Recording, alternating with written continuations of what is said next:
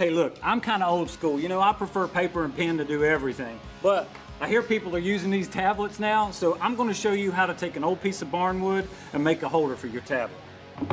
Boom, Barnwood Builders, baby.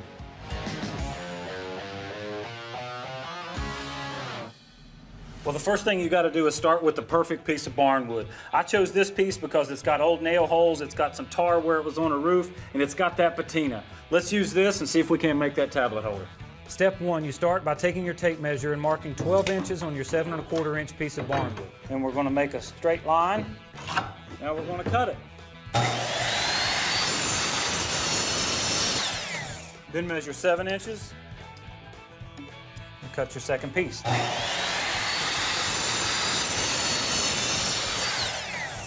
All right, now you got your 2 pieces. You got your 12 inch and your 7 inch. But this barnwood's a lot like me. You know, it's got a little bit of character to it, but it's also got some rough edges. So it doesn't hurt to knock those down with a little bit of sandpaper.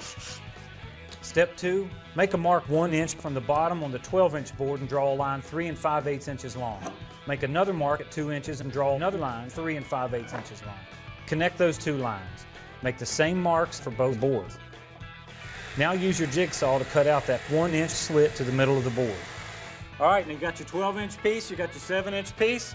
Just pop them together, set your tablet on it. That was easy, man.